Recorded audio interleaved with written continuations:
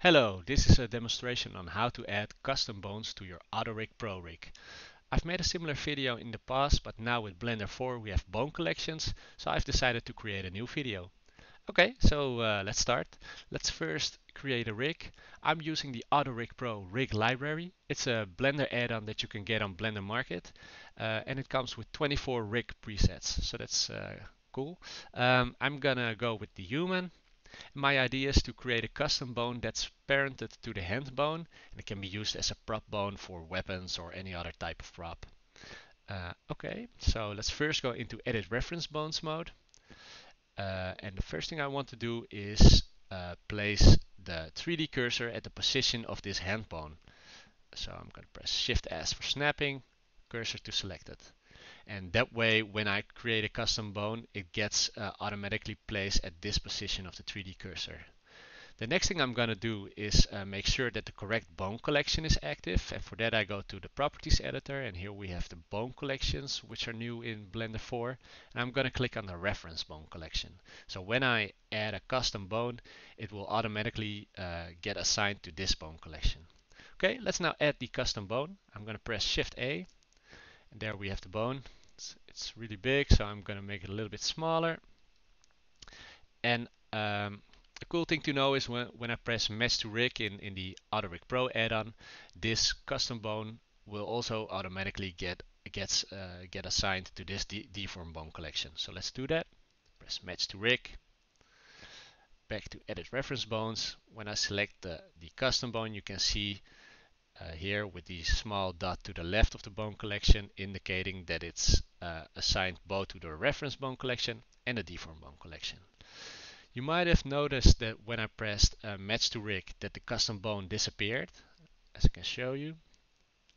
But it hasn't really disappeared. The thing is that when you press Match to Rig in AutoRig Pro, the main and secondary bone collections are made visible, and all the other bone collections, including the deform and the reference bone collections, are made invisible. In order to prevent our custom bone from becoming invisible after pressing Match to Rig, we're also going to assign it to either the main or the secondary bone collection. So let's do that. Let's select the custom bone, and I'm going to assign it to the secondary bone collection.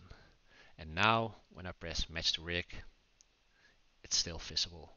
Okay, the next thing is that we want to parent it to the hand bone, because right now when I move the hand, it doesn't follow along.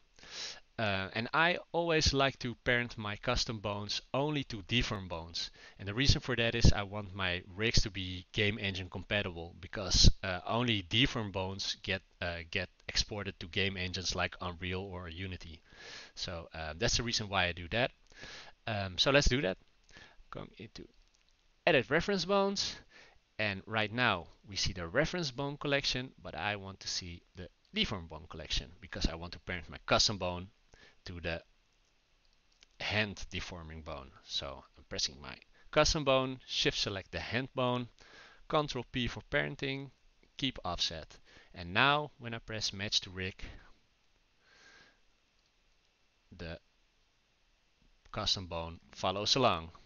Okay, a final thing we need to do is tag our custom bone as a custom bone within the AutoRig Pro system. That way the AutoRig Pro recognizes it as a custom bone and includes it when exporting it to a game engine. So select the bone, go to the AutoRig Pro export options, and click on Set Custom Bones. We can double check if it worked by going to the bone properties.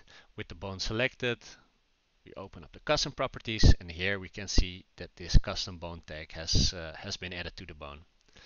Okay, that's it. I hope it was clear, but if you have any questions, please feel free to contact me on the product page of AutoRig Pro Rig Library. It's on Blender Market. Thank you so much.